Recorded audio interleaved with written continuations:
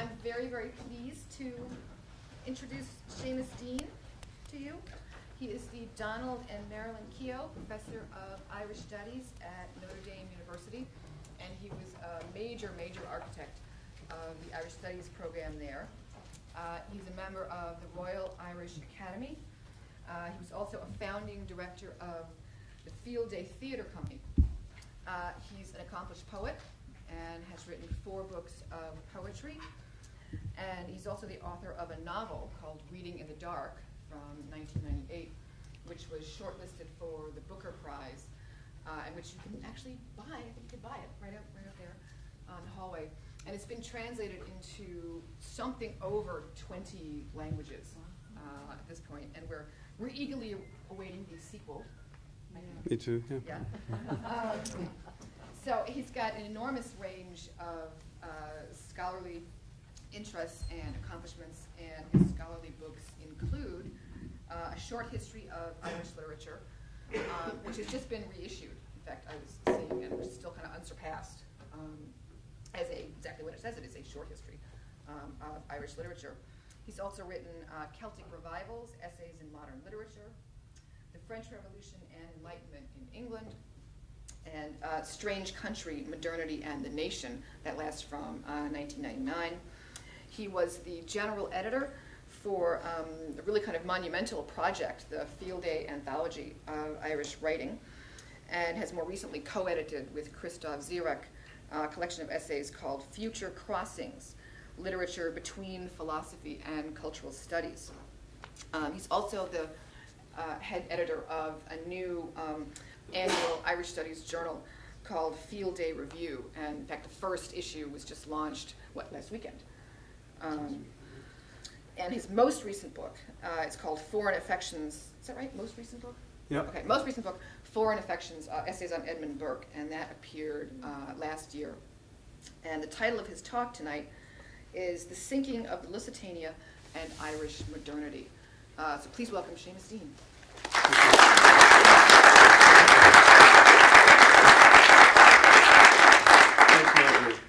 Since I have no mic, I'll be able to wander up and down here. If you can't hear me, you can do something obvious like leave or whatever. I'll tell you, this title is an abbreviated version of one that I threatened to give to the Notre Dame Friday seminar last year, which included not just the Lusitania, but 2 other famous ships, or I guess we'll call them ships, that had Irish connections. One was the Titanic, and the other was Endurance. And one was, of course, crushed by the Antarctic ice and led to a famous journey by Shackleton and Tom Crean from Antarctica to what are now part of the Falklands, South Georgia. And I was attracted by that part because it had started on Easter Monday, 1916. The Titanic, of course, is an age-long parable about the rebuke to the modern technological spirit by Mother Nature, but that's a parable that only goes so far, and so I became more interested in the end in the Lusitania. But what I wanted to call it, when I initially described it, I called it the sunken boat, because I wanted to make a reference to not just the Lusitania, which is that boat which is still, the remains of which still lie 22 miles off Cork, in the Irish Channel, as it was then called.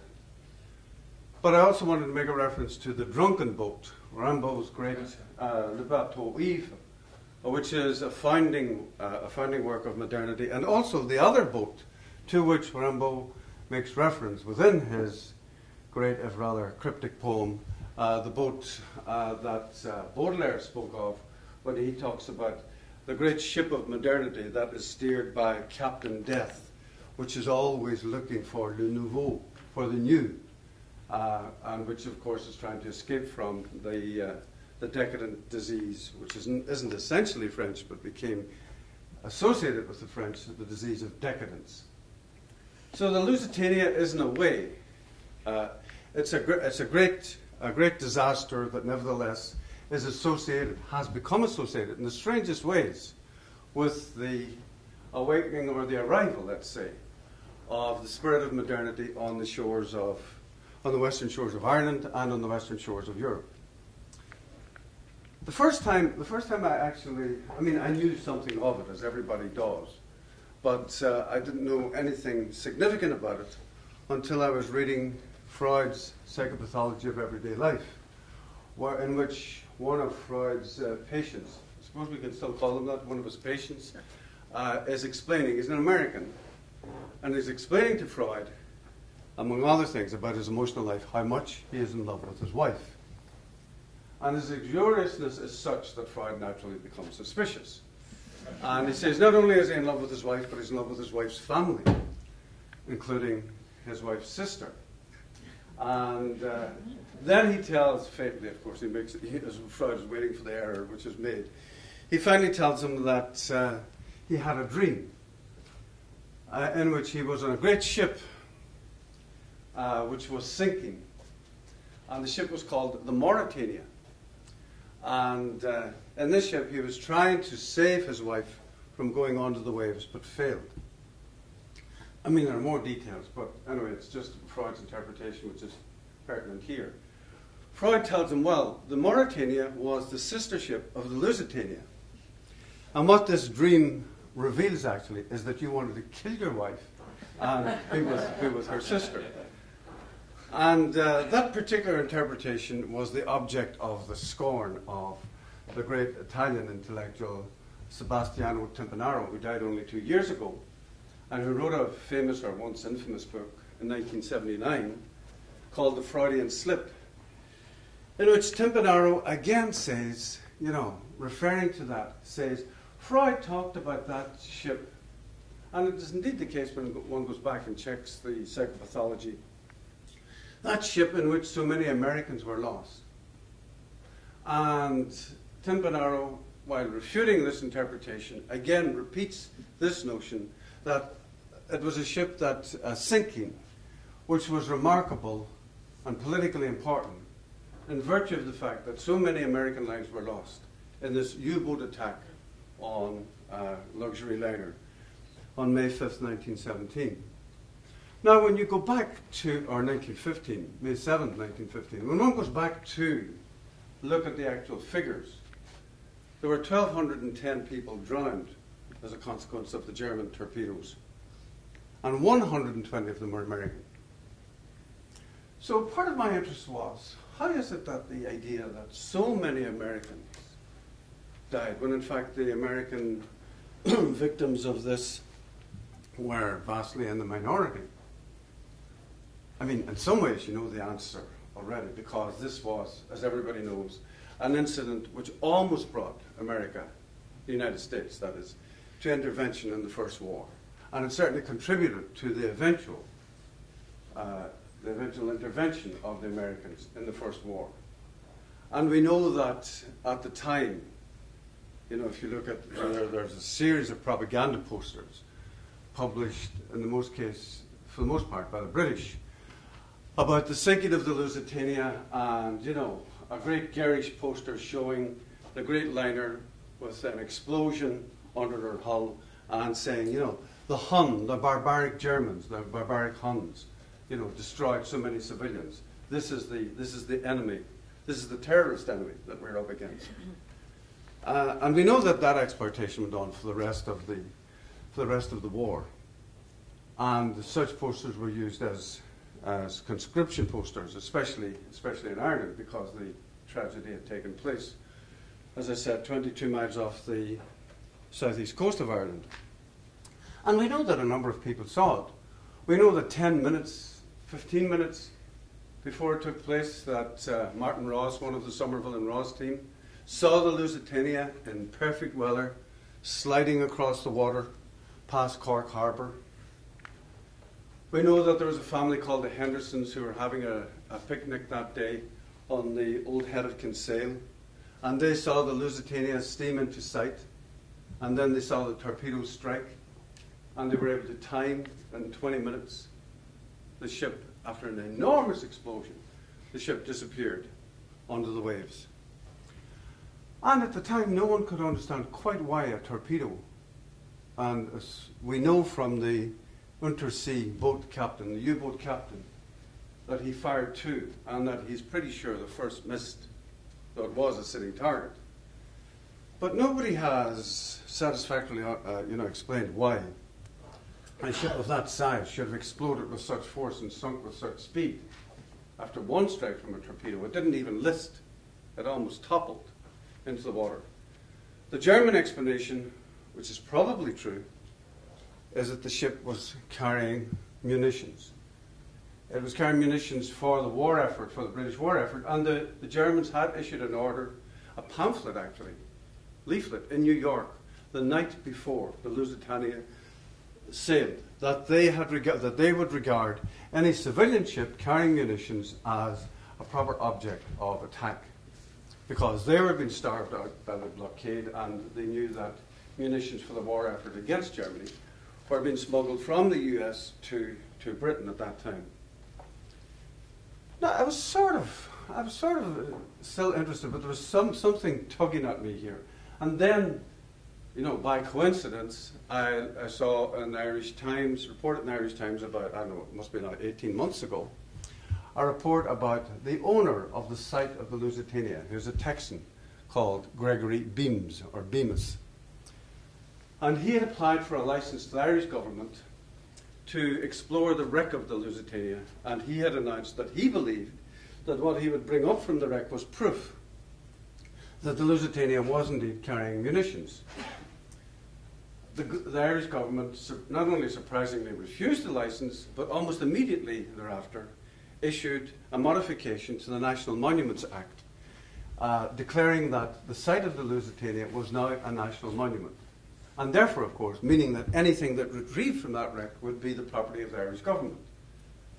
Now, even the Irish government isn't too interested in having some rusty old torpedoes as part of its naval armament. So I was wondering what this... And then, of course, I remembered, since the main literary connection with the Lusitania is the drowning of Sir Hugh Lane, the nephew of Lady Gregory, who had gone down on that ship with, it is said, a number of... Of course, as you know, he was an art collector, with a number of paintings, one of which may have been a Titian, one of which may have been a Rembrandt, two of which may have been Pizarro's, one of which may have been a Monet.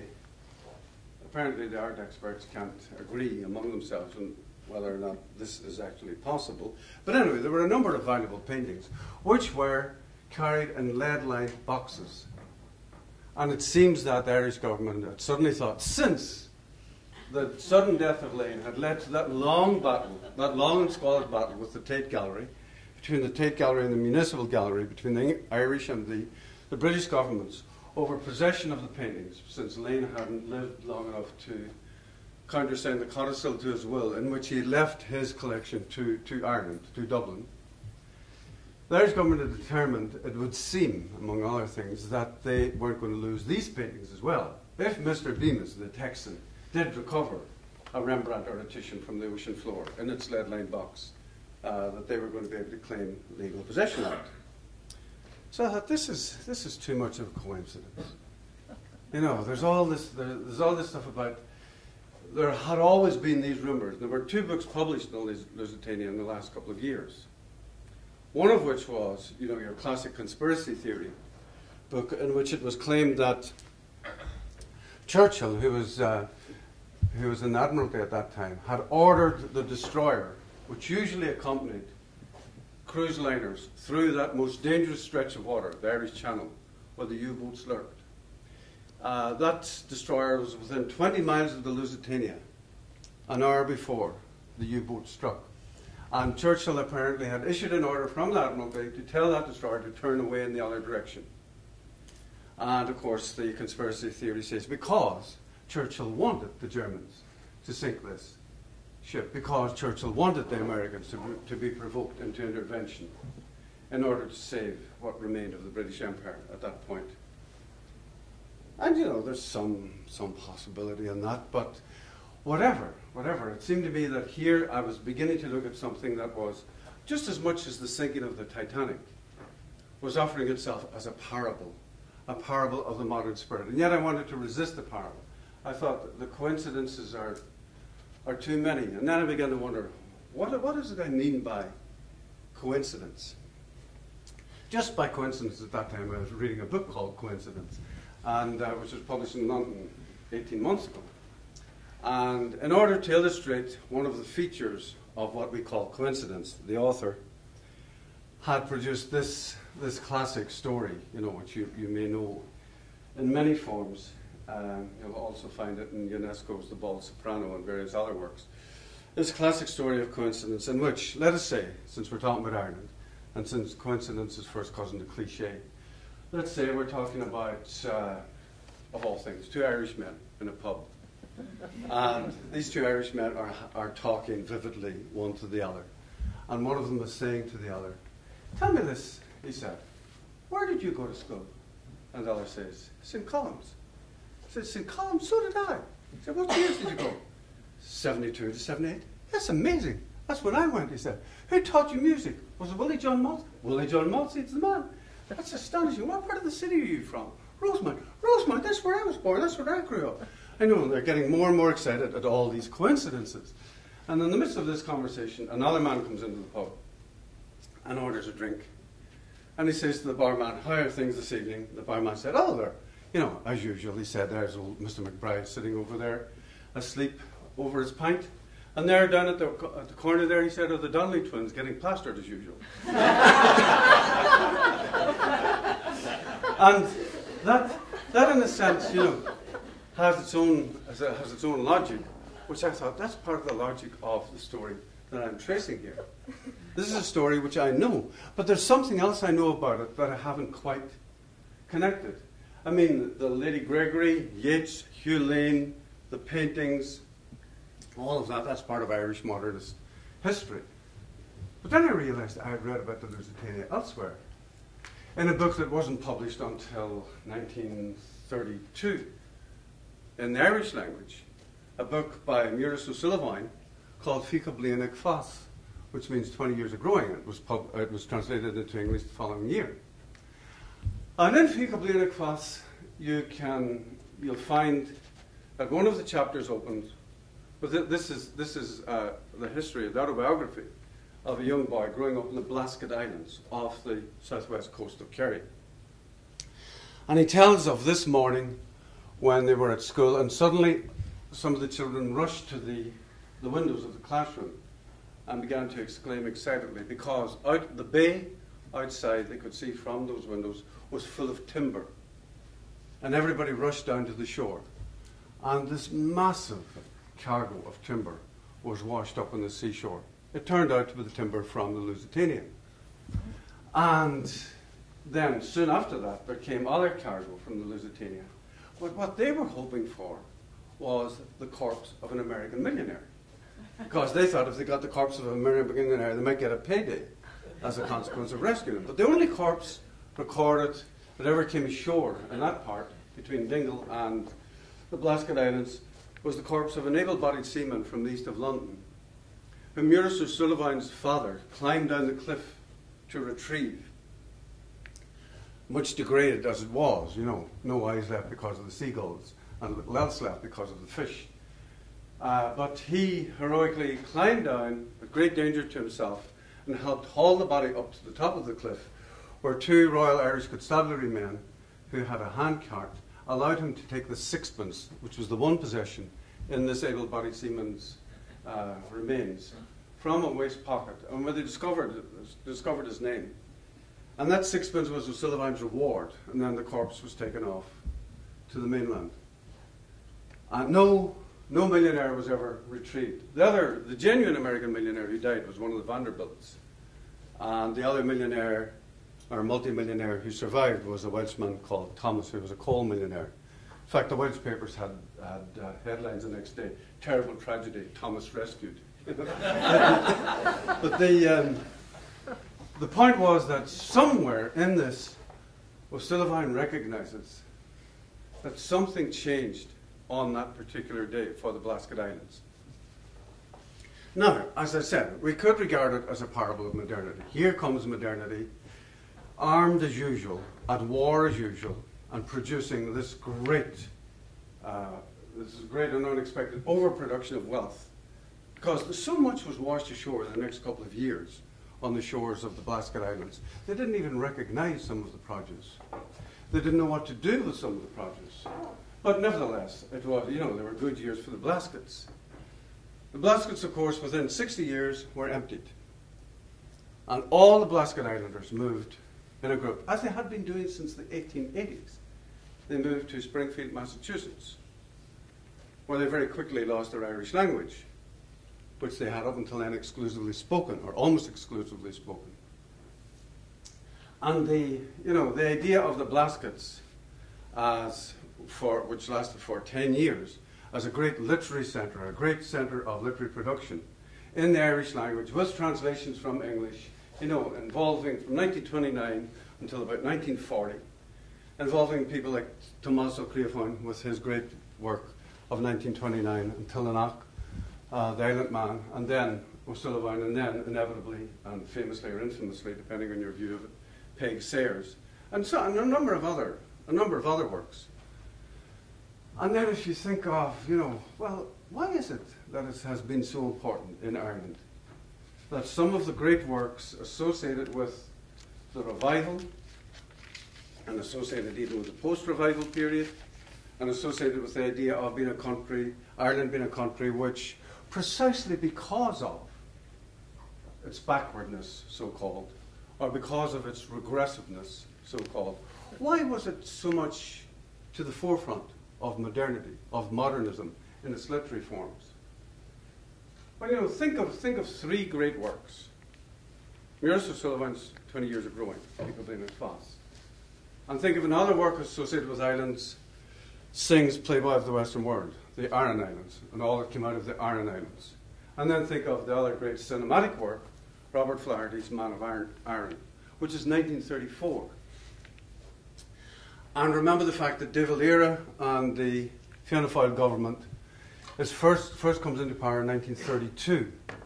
And on the night of the premiere of Flaherty's Man of Iron in Dublin in 1934, De Valera led his whole cabinet to see the opening night as a kind of endorsement of the vision of humankind that O'Flaherty was projecting through that. And of course, Man of Iron is remarkable, unlike these other two works. It's remarkable not for its speech, but for its lack of speech. There's hardly anything on the soundtrack except the sound of the sea and the sound of the wind. And any words that do come are in Irish and are deliberately meant to be incomprehensible to the audience. But of course, they're not incomprehensible in a profound sense. We know that this is the basic speech of man versus nature. This is the ideology of the Free State, in effect. This is De Valera saying, we may be economically backward, but because we are economically backward in Ireland, more than anywhere else, you can see the lineaments of the basic competition that defines the human race, the competition against the natural forces of wind and weather and ocean, and that the Irish have been able, in a sense, to preserve the language of and the language for that basic collision. And that nowhere else will you find it in this authentic, pure form. And you won't find it even on the mainland of Ireland. You'll find it on the island of Ireland. You know that division that had been there in Europe at least since race theory was formulated in the 19th century, that purity, very often associated in strange ways with the idea of the Celt, the non-Roman, the non-Brit, the non-Frank. The Celt was receding like a tidal wave into the Basque territories, into Brittany, into Wales, Scotland, but most of all, the cream of the wave was still there in Ireland. And then off Ireland, the closer you got to the Atlantic Ocean, the more intensive would be the Celtic remnant. And the Celtic remnant would not only be distinguished from all the others because of its speech, this strange Irish language, which seemed, despite the greatest efforts of the German philologists in the 19th century, which seemed to be so radically different a language from English, but not just the Irish language, but also a particular mode of life that was associated with the Irish language, and that had this degree of tradition, authenticity. You could put it to music by now, all of the things that go with the Irish language, all of the things that go with being a traditional community, all of the things that go with being a non-traditional community, you know, the loss of organic communal spirit, the loss of that kind of instinct, the loss of that kind of, but very interestingly, not just the loss of language, like for instance the Irish language, which the Irish indeed had for the most part lost, despite the great attempt at the Gaelic revival in '93, but also with that, a strange contrast begins to emerge. Now, I know I'm talking here about stereotypes that are well known to you, by which many people have been deformed, by which many people have been formed, and which depend entirely on a binary opposition, by which most people are born. But nevertheless, it still is part of our inheritance. You know, as much as all over Europe, and I think to this day, not just in Europe, but globally, you have a sort of a way of stereotyping people, which, for instance, says the North versus the South. Isn't this true everywhere? That Northern people are more, what, scientific, cooler, more detached one from the other, as opposed to the South, which is always warm and vibrant, and where people gabble much more than they are, much more volatile, much more inclined to obvious sexual behaviour than those weirdos in the North. And such, you know, that, and the North is always more Protestant, and the South is always more Catholic. You know, it's Edinburgh versus Naples or whatever. That's standard, a standard binary within the European system for at least 2 centuries. At least 2 centuries. And it has been highly racialized. And of course, it's part of the Irish way of thinking about itself, North and South, Protestant and Catholic, cold and warm, and all of that. But along with that, there is this further variation, which begins to become obvious in the in O'Sullivan's text, and becomes obvious as we look at the phenomenon of the Lusitania. We begin to see that, you know, if we ask 2 questions, why is it that poverty, you know, not having anything, not having the material goods of this world, poverty has been in Ireland for a long time associated with eloquence. I mean, Lady Gregory and Yeats made several meals out of this between them.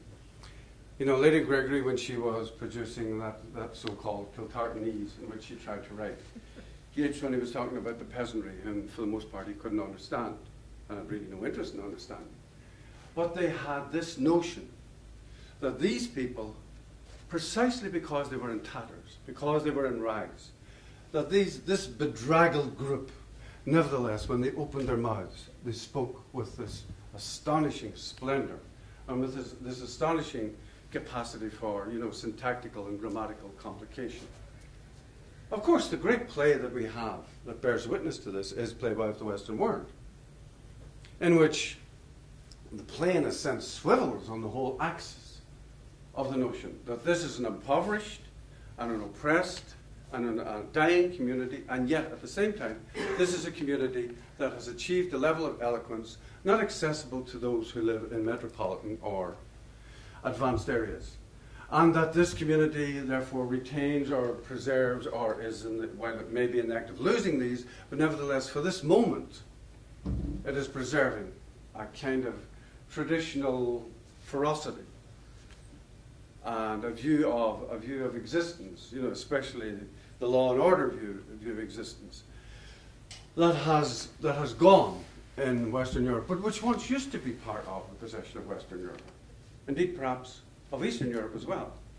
Of course, Eastern Europe had by then been Gothicized into Dracula territory, about which the Irish also wrote with great success.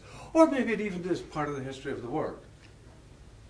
You know, the idea that a traditional community has a sense of wonder, and there's a capacity for wonder.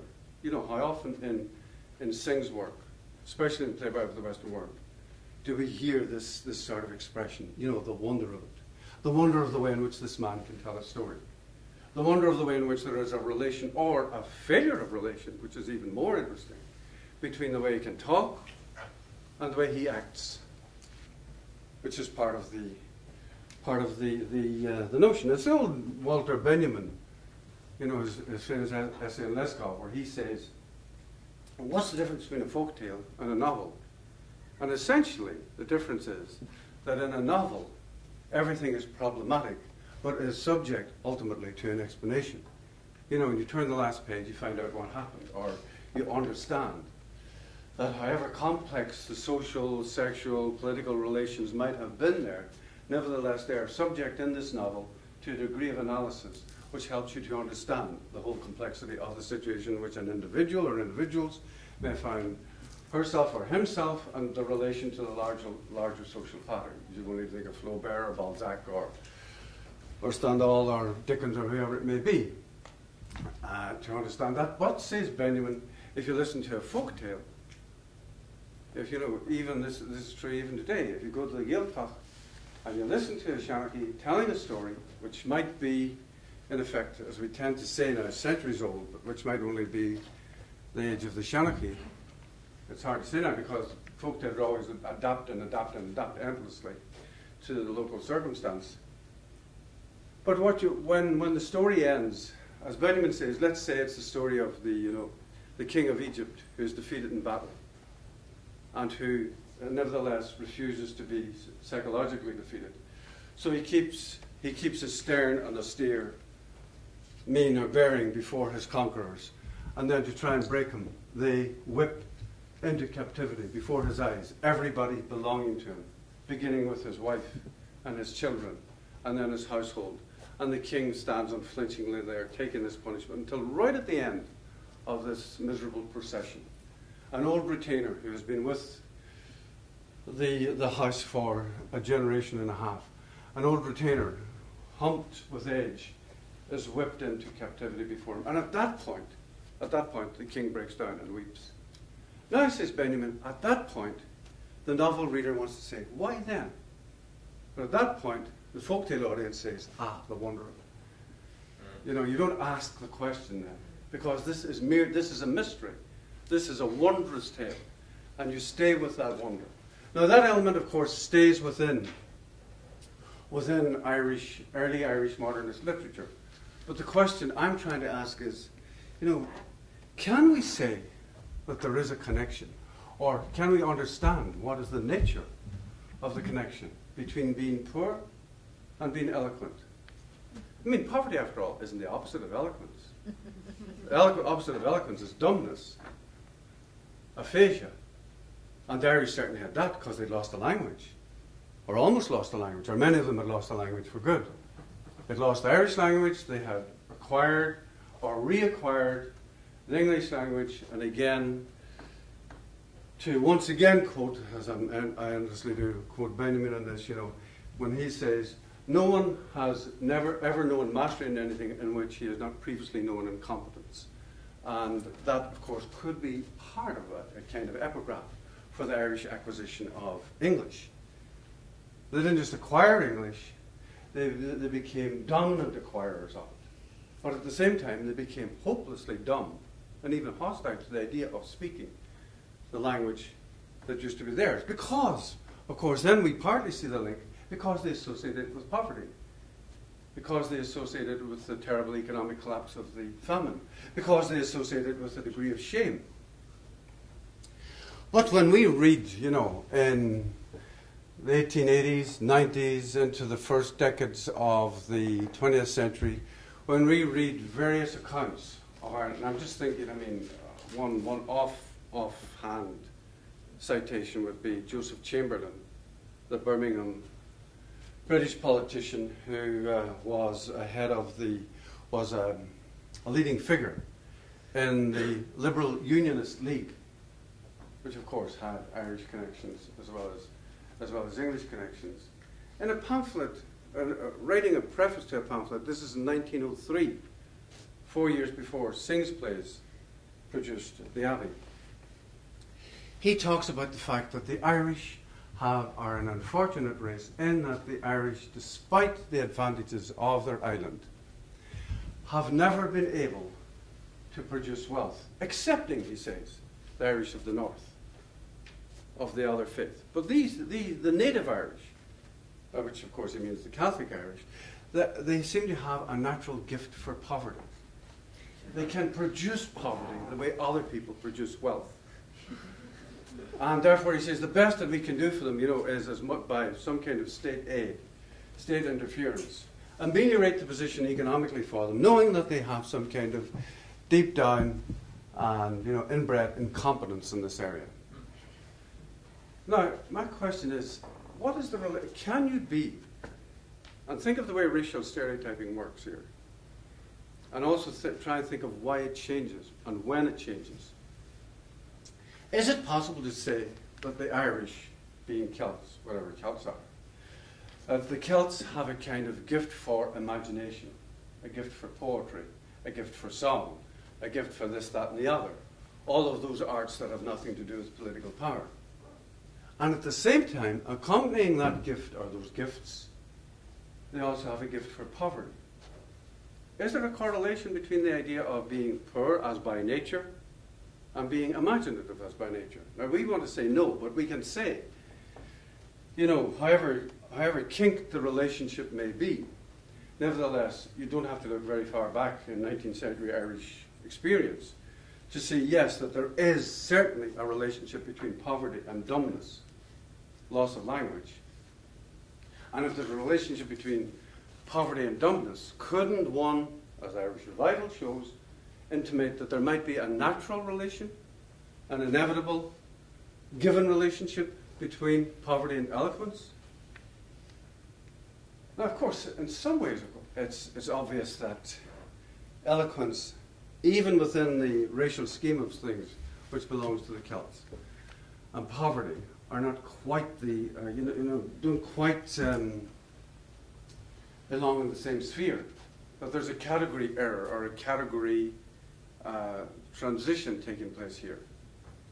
That it's not just a matter of saying it's nonsense, it's junk. It's the junk food of racialism, which we all know all too well in Ireland, and which the Irish, by the way, have eaten more eagerly than most people and grown even bulimic on it.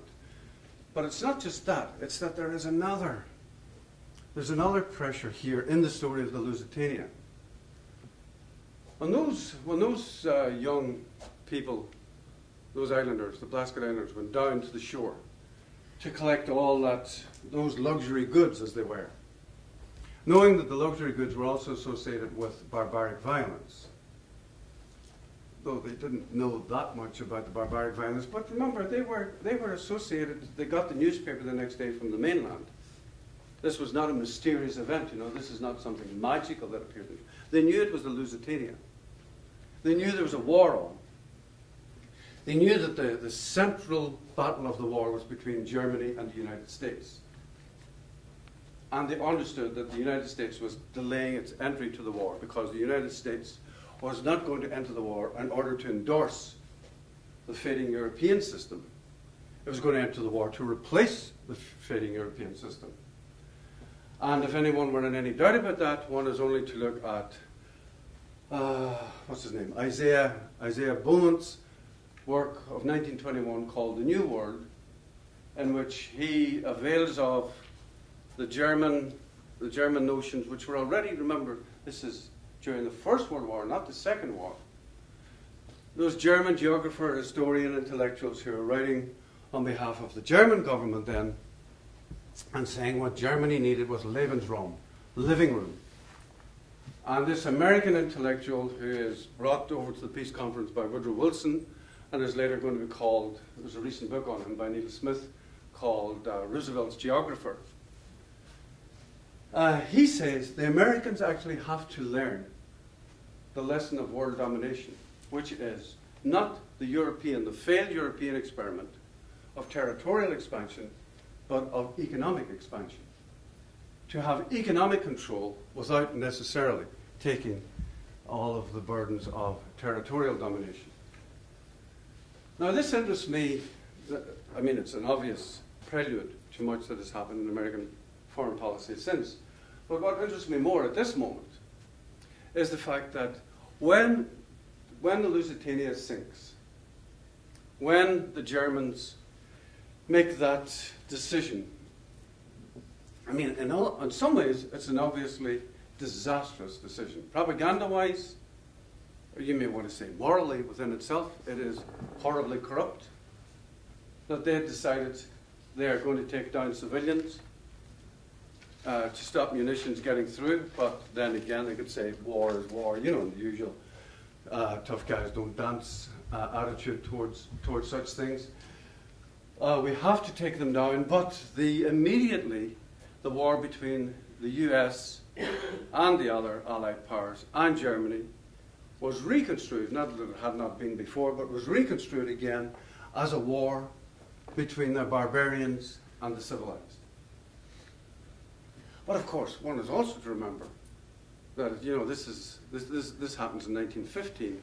The Americans entered the war in 1917 decisively. In 1922, at the Washington Conference, British naval supremacy, which had lasted for 250 years or thereabouts, is ended. The Americans become the supremos of the ocean and of the air. And at that moment, I'm suggesting what for Ireland the Lusitania represents is a recognition. And this is why Freud and Timpanaro and the others always remember it as an American disaster, because it was the moment of realization on Europe's part that the regime of world domination had passed from their hands, that this indeed is a strategic moment.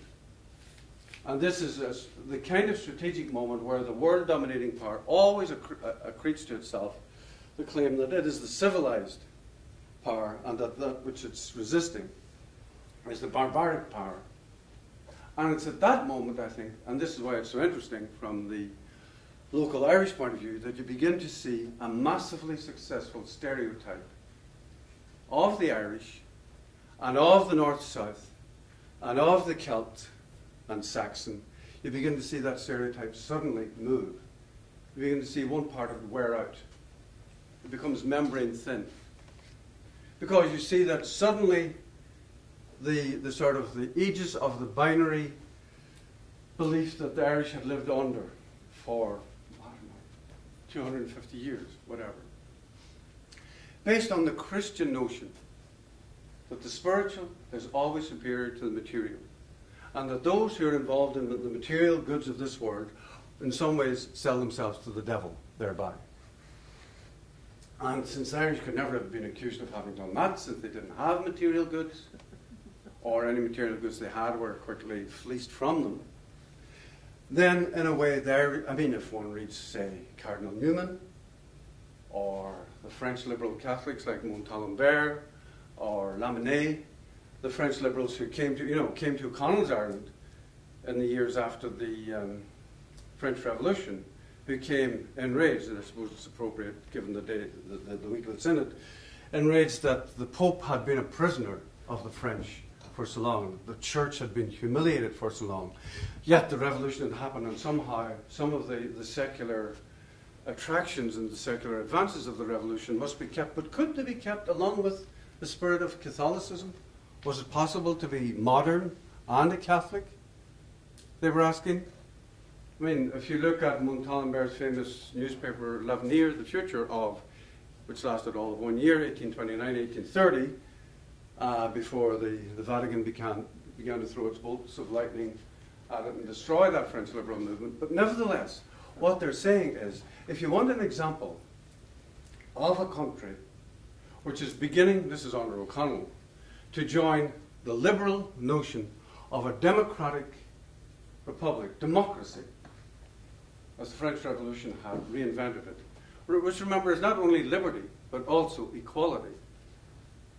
There are many arguments that's one of the differences between the American and the French Revolution. But the French Revolution had managed liberty, could never manage equality. But the American Revolution was the only one that had managed both. And in fact, if it came to the crunch, was willing to put equality before liberty. But at any rate, in Ireland, with its massive and politically disabled Catholic majority, now O'Connell had invented, if you like, had created Irish democracy in one generation. But at the same time, of course, O'Connell was desperately opposed to the French Revolution and its atheism. and Montalembert and Lamennais and Newman all recognized that the Irish actually did have a middle class, but there was a middle class that was a bourgeois, different from any European one, in that it was still fundamentally, even in a fundamentalist sense, it was still Catholic. In fact, it was fervently Catholic. And the reason why were the Irish so good at staying Catholic, at staying religious? Because they'd been poor.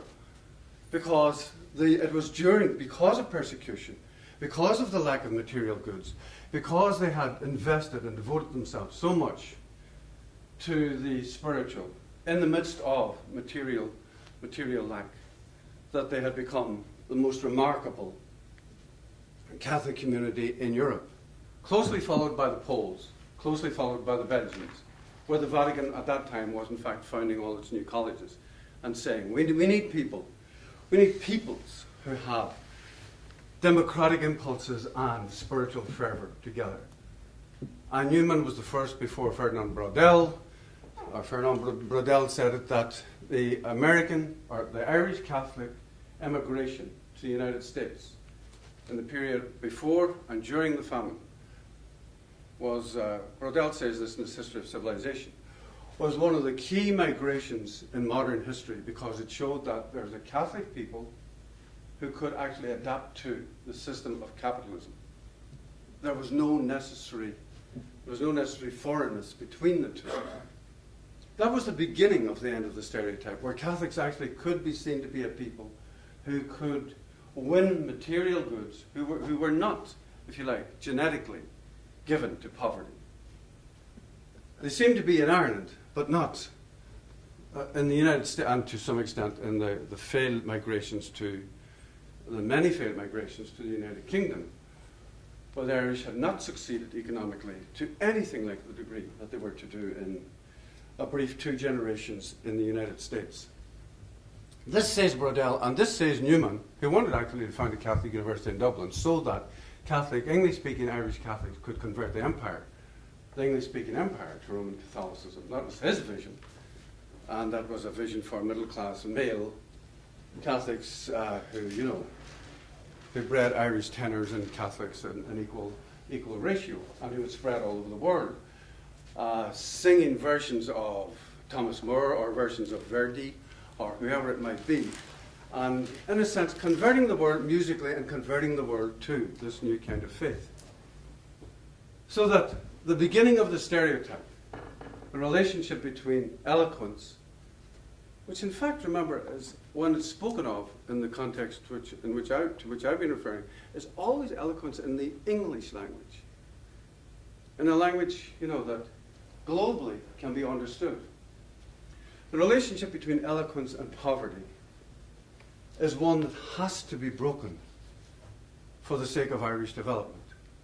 But it's one also that the Irish Revival and the Free State government after the Irish Revival clung on to right until the 1960s, because it seemed to them to be part of the way in which Ireland as an idea of a different kind of civilization, a so-called spiritual civilization, could be retained. But of course, when it broke almost completely. And when it broke, with it was broken that binary between the spiritual and the material. But has there ever been a country which, having had poverty and then achieved wealth or economic development of some kind or other, did not say that with that had disappeared, all sorts of traditional practices, all sorts of traditional kindnesses and genialities and communalities? Is it not said that, people become, when they become subjective, atomized, selfish individuals who are economically privileged, lose all those communal virtues that went with poverty? I mean, this is one of the theme songs of modernity, isn't it? You'll find this in Ulysses and The Wasteland and the Cantos, just to mention English-speaking or English-written works that are classic to modernity. And modernity always has this nostalgia within it. And it's English, it's American, it's Irish, it's French, it's German forms. Always has this notion within it that somewhere just over the horizon there was an organic community which we once had. And somehow that idea of the organic community lost its legitimacy. And it lost its legitimacy when the idea of the backward place the place that was not developed, that could not be developed. Why could it not be developed? Why could Ireland, next door to England, the most powerful empire the world had seen since the Romans, why could it not be developed? The Irish Sea is not very wide. The export of English capital could, touch Argentina, China, Tibet. Why couldn't it get into Dublin, never mind go past it to the west? Angela Burke was speaking the other week at the Notre Dame conference of the transformation of the West under the congested district scheme, and she was talking about how, in effect, the West was modernized by road building, by railroad building and such, but it was modernized in such a way that if you read some of the authors like Pádraig O'Conor who write about it, this was a form of modernization which they found destructive and which they wondered, is this the only form of modernization that's possible? Does it mean this?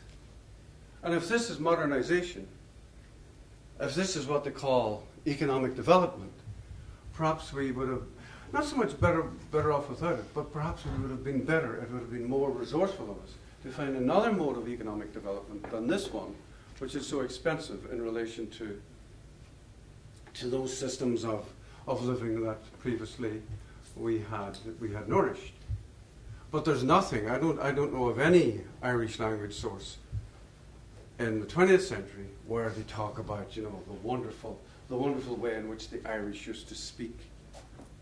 It's the very fact that the Irish did speak once in Irish, did write once in Irish, and no longer write in that language. This is the great puzzle. This is the great dumbness. So that, Ireland is obviously a country that has a literature that is torn at its very heart by this problem of language, and by this problem of the relationship of modernity to language, and the relationship of poverty to language, and the relationship of wealth to eloquence. How is this to be in any satisfactory way understood? Well, what I'm trying to suggest is that the moment at which the shift begins for Ireland, for the Ireland that exists now, the moment at which Ireland begins to reconsider the ways in which it has been stereotyped and the ways in which it has stereotyped itself, is that moment when the Lusitania begins, those 22 minutes in which the Lusitania begins to go under the waves off County Cork. Because that's the moment at which the British Empire ceases, in effect, to be the dominant empire of the waves. That's the moment at which the inevitability of American intervention in the First World War becomes evident to everyone. And it's not a matter of whether Churchill did or Woodrow Wilson did not this or that or the other. Germany and the United States were going to fight for world hegemony twice. That would be the first time. The second time would be the second war. And in each case, Ireland was going to have this curious, kinked relationship to the United States and to Germany. And in each case, the Blasket Islands, or the islands of Ireland, were going to be at one and the same time the places in Ireland which were most remote from the centres of power: Dublin, London, Paris, and yet, as was said in a Blasket Island memoir belonging to the 1890s, the Blasket Islanders knew more about what was going on in Massachusetts than they did in what was going on in Dublin. Because if you think, is there another correlative to wealth arriving on the shores of an impoverished area? What's the simplest and most pragmatic equivalent to that, apart from, something catastrophic or melodramatic like this? Surely the simplest equivalent to this is the letter from the emigrant, the letter containing money. From the 1880s, the Blasket Islanders, all of whom, or almost all of whom, finish up in Springfield, Mass, and abandon the Irish language promptly thereafter. But they had not only news of, they had money from the New World arriving on their doorsteps. And it was the only way in which, in fact, the economy survived. Nowadays, the Irish government, rather belatedly, but at least, with some degree of conscience, is now wondering how much money it should give to help the broken down remnants of the Irish immigrants who went to the UK in the 40s and the 50s. and who worked on building sites without any union rights, without any workers' protection. And the remnants of whom now exist in old people's homes, usually as alcoholic wrecks, cut off from their families whom they supported during the worst years of Irish emigration. But their letters, their money home, was again a reminder of modernity, and a reminder of modernity as a system that dislocates people in order to make those people economically viable. And yet at the same time, the Free State, which was such an economic failure, which actually was a system which, although there are many, many things to be said in its favour, but it was an economic failure, and it was not only an economic failure, it was a state for which economic failure was a necessary precondition of success. It had to fail economically in order to be Irish in the way it wanted Irish to be. And it did. It did fail economically. It exported most of its young. It managed to have a GDP rate that is astonishing in relation to most other European countries. And yet, precisely because it did that, many people, even to this day, say it managed to retain its identity in a way that Belgium didn't, in a way that, Italy didn't, whatever. I'm not going to delay much longer with this, but I remember, speaking of Italy, I have a child who lives in Italy now, has lived there for a long time. And I was part of such as my musical upbringing was, which was pretty emaciated, but the major form of music I knew as a kid growing up wasn't Irish folk songs, it was Italian opera. And especially Verdi's opera. And I've sometimes wondered why, say, in the north, among the minority population, there were two kinds of song that we knew best. Tom Moore and The Nation, standard stuff. Believe Me, Follows Endearing Young Charms, or A Nation Once Again, that sort of stuff. But the other music we knew, though we didn't understand the words, but that was fine for Irish people. They're always using words they don't understand, especially Irish words. But the other music we knew was the music of Verdi, and the great arias from Verdi, which we scarcely knew then had become, like for instance, the Song of the Hebrew Slaves in Nabucco, which was practically the Italian national anthem. And we used to, in Patrick's Day, when facing the police, because we had the nerve to walk, we used to link arms and sing the Hebrew, in a la-di-da fashion, sing the Hebrew song before the police charged, in which case, it would become the usual raucous sort of riot. But we didn't even know then we were singing what had become an Italian national anthem. It's as if, at a level below the conscious, we knew that there was a way which the Italians had managed. There was a way in which the Italians had managed, through their musicians, through their opera, through the great idea of the aria, which is both the great single voice of subjectivity, and is also the great voice of the communality of the nation. We used to think we've nothing like that, but of course we had that. But we didn't have it in music. Or we had it only in those versions of Tommy Moore's or Thomas Davis's music, which we always took with a grain of salt. No, we had it in literature. We had it in Stephen Dedalus. We had it in Christy Mahan. We had it even at times in Yeats. Sometimes great literature, sometimes third-rate literature. We had it, although we didn't, of course, it took us a long time. I still don't think we quite recognize it. We also have it in someone like Samuel Beckett. I mean, just think, and this is the final reflection I'll inflict upon you. Think of Beckett's work in relation to the idea of poverty. Think of how bedraggled and poor the people in Beckett are. And think of how inescapably they are bound up with language, whether it's in French or in English. And even there in French and English, he makes the point that English is too rich. French has the chasteness, French has the clarity, the lucidity that English does not provide. But think of, the old Hugh Kenner notion of the Beckett hero, which I don't entirely agree with, but it's useful to my purpose here, so I'll use it. The notion that the Beckett hero is like someone who has been, as Beckett was, a member of the French resistance in the Second War. And let's imagine that he belongs to a cell. And as we know, a secret organization should be cellular if it's to survive. So that you know there is somebody above you, but you don't know who it is. Because when you're taken in for interrogation, you know, so terrifying is the interrogation that you're going to tell anything you can think of. So a Beckett character who is talking and talking and talking endlessly is like somebody who's under the torture. And he knows there is somebody above him. And the torturers, in this case the Germans, know everybody who's below him. They're climbing up the ladder to the next rung in the ladder. And as they put him to the torture, he wants to tell. But he can't tell.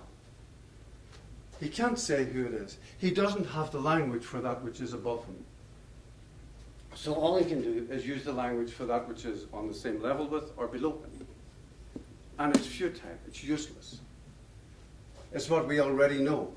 So Beckett's work is full of all these inventories. All of these moments where, you know, you go through these brilliant maneuverings, you know, the end game in chess, the famous pebble sucking sequence, where, you know, how many mathematically in many ways are there to suck 36 pebbles in succession, making sure that you suck no pebble more than once. You know, you want to say this is madness, but of course this is a madness that has a logic in it. This is the logic of saying that language cannot provide us with a truth which we nevertheless know to exist. We know it's there. We know there's somebody above us. We know there's somebody from whom the order came. And to save our lives, we would give the name, but we can't give the name. So he will always be the unnameable. And in some ways, you know, when Beckett's people are reduced to those tramps that we see in Waiting for Godot, those wrecks that we see in the trilogy, you know, they're very like, aren't they, Synge's tramps. They're very like all of those people whose nakedness, whose physical nakedness is actually an indication of their eloquent powers. But in Beckett, of course, for the first time, I think, in Irish writing, for the first time, eloquence is shown to be useless. It doesn't work. It doesn't apprehend the world. All it does is inventory those aspects of the world which we already know. Tell us something we don't know. The torturers are asking, and the man is trying to produce the answer to that, and of course can't do it. So, in this sense, what I'm suggesting to you is that when we look at Endurance crushed by the ice in 1916, when we look at the Titanic going under to the iceberg in 1912, or when we look at the Lusitania going under the waves in 1915, we are actually looking at three moments at which, in very different ways, and I'd be glad to hear, I'm not going to tell you about the other two now, but in very different ways, we are looking at the beginning of modernity and the end of an old civilization. And with the end of an old civilization comes the end of the stereotypes that help to sustain it. And so the most valuable thing to me is not whether there's a Rembrandt or a Titian under the waves, or whether Mr. Gregory Beams of Texas is able to haul them up, or whether, as he believes, if he ever gets the license to inspect the route, he will haul up the munitions that prove, you know, that the whole propaganda effort over the Lusitania was misplaced. In some ways, there could hardly be anything of less interest now. At the same time, we know that when the Blasket Islanders saw that the ruins of that ship, and even that unfortunate able-bodied seaman from the east of London, his gold-picked body arriving on their shores, in some sense they knew not that heaven had come, but that a new world had been born. And the new world that Isaiah Bowman spoke of. It was a new American world, and the survival of which, and the existence with which, Ireland happily joined, and now joined under a different set of stereotypes. Not entirely different, but a different set of stereotypes than that which had existed under the British Empire. And the central stereotype was broken, was the stereotype between the essential connection between the Irish capacity to speak and the Irish capacity to be poor.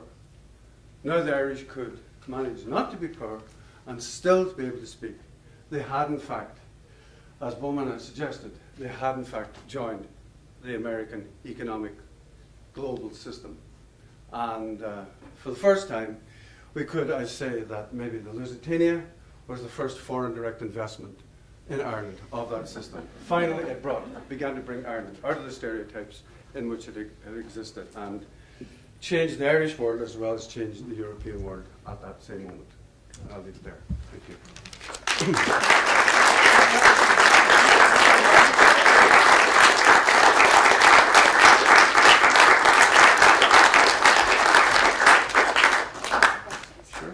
So Seamus has agreed to take some questions.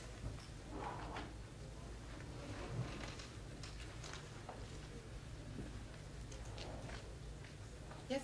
Well, there was so much to reflect for 2 hours and not say anything, but I just thought something interesting that you got the Easter uprising a year later as a triggering event almost. But on the West Coast, you have, I'm Black Irish, which we were told when we grew up we're not English. But we got Spanish blood in us. Yeah, the Black Irish, yeah. We're all from Connemara. We're Insula, Roscommon, Mayo, IRA, original IRA. Everyone spoke different. My grandfather read the Irish paper. But my question was, Seamus Haney spoke here. He talked about Kavanaugh and his statement that we'll live for 1,000 years. I am the monarch of all I survey. My question is this, it has to do, we lost the language, but the music, it seems, the musicality that Haney and Kavanaugh show is born from that language. One interesting thing I read about the Irish language, the average English, most languages have X number of sounds in something like 42 separate sounds. In the Irish, it's 62 separate sounds. So it's like figures, but it was a verbal, highly, and I think it did something with the English that made it better, improved it, or at least made it somewhat Irish. Made it different, yeah. Is that a question, sort of? I mean, what's your thoughts on that, maybe? Yeah, but I don't have the knowledge to answer it properly. I think it's true. I think it's true that there is a kind of, I mean, it's almost a cliche to say that the Irish language still exists in English as a kind of ghost. I think it's partly true to say that there are, there's Anglo-Irish, there's Hiberno-English, there's Irish English.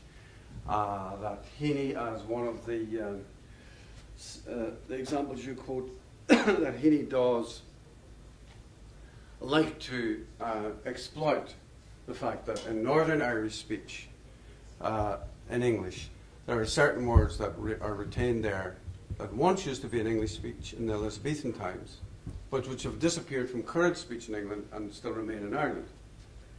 So that, and his favourite image of something being preserved, embalmed, as things in the bog or as something in amber, and how that act of preservation is an act of what? Heaney would think of it as an act of piety, as an act of, the writing of poetry for him is always an act of recovery, an act of retrieval, as well as an act of discovery. Discovery and recovery are hardly distinct in his work. And so his work, I think you're right in this, that his work moves quite heavily. The language is heavy. It's molasses poured over some kind of a frame. It's so, at times, the heavy strokes in a Heaney poem, are like drum strokes. I'm thinking of poems like Sandstone Keepsake or The Wonderful Harvest Bow, poems like that, where, in effect, after a while, the stone or the straw bow at the center of the poem begins to, it almost becomes magnetic. It begins to accrete to itself so many meanings that you think, this poem is in severe danger of becoming a black hole. Everything is going to disappear. But he just holds it long enough for it to be that heavy. Now, I think it's true that there are not many literary traditions in the English language that can lend or from which such a weight can be inherited. I mean, you've only to think of the English poets from whom he learned, like Hopkins, who tried to do that for English, and in some ways magnificently succeeded in it. Or, I suppose, among contemporary writers, Geoffrey Hill would be one who exploits the resources of English in order to try and get that weight. But I think it's certainly true that in Ireland there has to be always a kind of consciousness of the weight of language, because of language is something discovered and lost at the same time, because of the Irish language. And as you say, that kind of musicality. Though how one would, measure it, it's almost impossible to say. But you can hear it. It's like saying, what's the difference between Austrian opera and Italian opera? The Italian opera is usually, at least in the 19th century, politically much more charged than Austrian. Or even, to put it even worse, I think it's possible. I was saying this, I was saying something like this at the lunchtime seminar today. It might be possible if you read, say, Joyce's Against Proust, to say that in the language of one, and neither one could be accused of exactly being languid in language, but the weight in Proust is the weight of a controlling force. The weight in Joyce is the weight of a force that has been mutilated, maimed, and yet out of that mutilation is actually generating another kind of possibility. Joyce is always asking the question, say in Ulysses, what if Caesar had not been killed? That lodged in the room of the infinite possibilities, in the place of the infinite possibilities that they displaced. He's talking about in the second episode of Ulysses. The possibility of another modernity, the possibility of another kind of development than that which we have. You'll find that constantly in colonial literature, or literature of places that have been colonized. In imperial places, the literature tends to ratify or sanction that which happened as the best of all possible worlds. And even when the figure in Proust is lying in bed, as he so often is, and imagining the world around him, from the stars down to that little point of light where his candle is shining, the whole universe is French. The whole universe is Proustian. There's no comparable moment in Irish writing. I don't think there can be. There's no possibility of that kind of concentricity being achieved. It's always making a virtue of being, adventurous, risked, peripheral, and yet at the same time opening possibilities that never were historically actualized. Richard? Seamus, Richard Ringtop. And talking of coincidences, just last week there was a talk by Dorothy Cross across the way in Macmullen on a ghost ship, which was the light ship, you may remember, that was anchored off the Dundee Rock. Saw it today, yeah. Lusitania went down to the Dundee Rock, but wasn't it somewhere near that? I think maybe it did go down to the Dundee Rock. And she was talking about how this ship, which she then rehabilitated, had been put out of usage, and so on. When the light ships, were removed, and they put in other modes of warning shipping. She rehabilitated it and sent it around the different harbours in Ireland, and you may have seen it when it was in Dublin or elsewhere. But the exhibition is called Gone, and it's the theme. It's kind of the main motif or theme.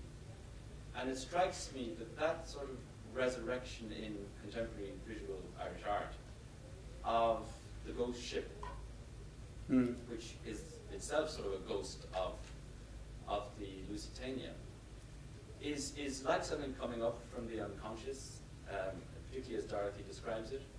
And what you're talking about this evening as an event in our history, and our literary history, where the ship sinks and the ship comes ashore, to me is very kind of exciting, because it's not something that I'm terribly familiar with in modern or contemporary Irish literature as such. I mean, I think of, as you were talking, I was thinking, well, where in Beckett do we see ships, or where in Kavanagh do we see ships, or where in Joyce, apart from maybe one or two thoughts in Stephen Dennis's head about the wreck of the Armada when he's walking along.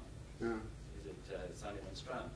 But there almost seems to be an absence of the ship, which is a curious thing coming from an insular culture that, you know, many centuries ago through the IMRA would have a huge kind of literature around the notion of circumnavigatio and shipping and St. Brendan and whatnot.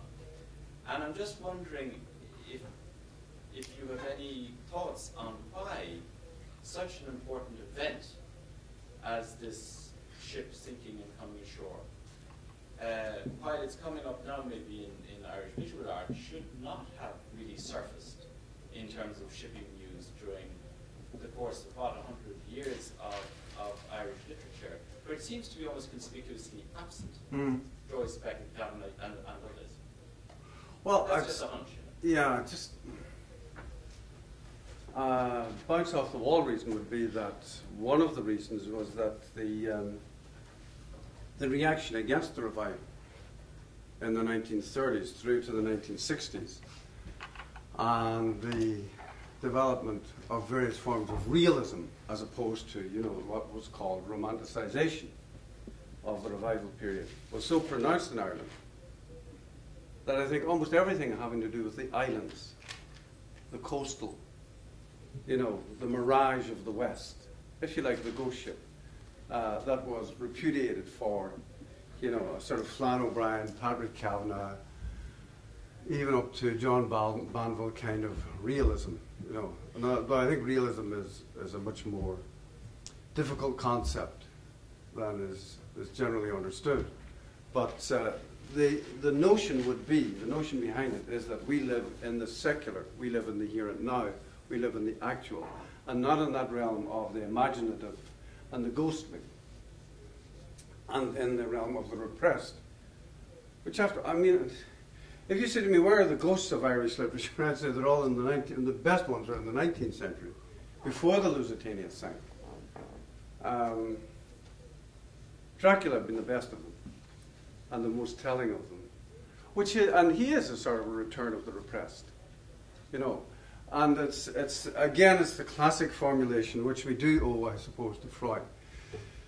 The classic formulation that something that is repressed for long enough, when it returns as something demonic, as something vengeful, destructive.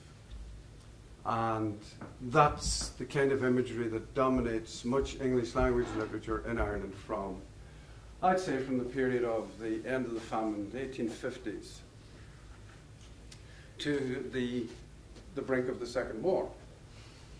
After that, it's much harder to speak of it, you know. But I think again, I was trying to say something like this at the lunchtime discussion today. You know, if you think of the varieties of forms of realism that we have in Irish writing, it's not the same. It's not at all the same as English or French realism. I mean, take our great canonized saint of realism, Joyce. Is one of the features about reading Joyce the fact that, I know, just think of the short stories, Dubliners. When you're reading Dubliners, you think, I can just see the allegory there. You know, that's an allegory, a religious allegory of Easter and Holy Communion and Good Friday, and then it just disappears. It's like, you know, the ghost has been brought into modern circumstances, has been brought into electric light. I just can't make it into that world. It's like looking at the way Joyce writes about windows up until the dead. All the windows face onto a blank wall. There's no prospect until the end of the dead. And then what does it face into? Not just the snowflakes, but maybe the dead, the spirits of the dead. This is a Galway, which is, you know, the West. There is a place which is maybe a seductive and at the same time phantasmal place of the imagination. And maybe it is the reality that is there to rebuke the middle class life of Dublin. But you know, realism like that isn't secular. Realism like that has all the apparatus of the secular, of the here and now. Again, I was saying it last time today, if you think of the way in which we now read Dutch paintings, you know, the Dutch interior as opposed to Italian religious paintings, it's the same sort of thing where you say, look, that's a world, that's a Dutch empire. The great Republican experiment by the Dutch produced paintings which are so much of this world and are so much given to those beautiful, luxuriant surfaces of the wealthy, you know, brass and mirror and lace and silk and letter writing and ink and shadow and sunlight and windows. And yet, you know, as people have begun to do now, looking at them again, they're saying, but this isn't realism. This is allegory. This is ancient allegory repainted. You know, you think of all those things I just mentioned, how frequently they're found in allegories. And they're allegories of the spiritual life, or of the fact that people who live in such splendid, embedded in such splendid possessions, are people whom the painters are saying to us, they have lost contact with the spiritual. They have lost contact with the more important things. So that every little curlicue of the lace reminds us of the fact that these people are lost to the material. You know, and Irish realism has a strong element of that, but it's a strong element of that which I'd say from 1930 to 1950, from early Beckett to later 1950, say to Michael Farrell, you know, the novel Thy Tears Might Cease, something like that, where the secular, where the realistic was saying, we rebuke and refuse the tradition that was full of these allegorical or symbolic or religious or spiritual dimensions. We're now in the here and the now, and the here and the now is squalid and it's grubby, but at least it's not given to that kind of, you know, exaggeration, for which the only correlative in literature is the ghost. You know, the ghost that haunts the room is the history that has not been dealt with. I'd say, yes, you're right that in painting this has come back more. This has returned more than it ever did in literature. We've got time for one more, yeah, Jerry? Just a point of information. I'm just trying to think about ships in Irish poetry. There's McNeice, where the ship is a prison ship. Mm-hmm. Mm-hmm. There's Roy McFadden, who has another ship that goes down to Scotland and the North Coast. And of course there's Matthew, who's got the Titanic poems. Yeah. So I mean, there are some there. But they're kind of recent too. Yeah. Vera, you want to? And there's also, talking about recent disasters, there's the Air India disaster off the Irish coast, when, you know, all those people were brought down by the bomb on board. Yes. And was it just last month that the person accused of it was released for lack of evidence in Canada? And that was reading the accounts of that, and then reading the earlier accounts of the bringing to shore of some of the, you know, something like 700 people are buried near Cork, victims of the Lusitania. And reading the accounts of each disaster, you know, there's a strange similarity in the people saying, you know, they could not actually believe the scale of what they were looking at. They couldn't believe the suddenness with which this had happened. Because, of course, along with the wealth that came onto the shores of the Blaskets, were the corpses that came to the shores of County Cork. What happened to the material itself? I mean, is it on the Blasket Island still? Is it being housed anywhere? Or is there any... No, they used it. They used it, ate it, consumed it, made it into boats or whatever, you know. But no, as far as I know, there's no remnant. There's no material left in Ireland. I think the only materials left is in the ship itself.